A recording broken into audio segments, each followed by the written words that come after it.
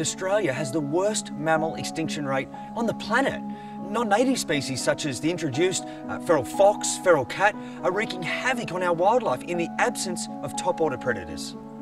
We target species and ecosystems that are at imminent risk of disappearing and ensure they not only survive but thrive for the benefit of nature and society. Working in partnership, this project will simultaneously prevent the extinction of the Tasmanian devil as well as 6 other keystone species selected for their role within a wet sclerophyll environment. It brings together the best of animal care, habitat protection, scientific research and ecosystem engineering to essentially starve off our extinction crisis.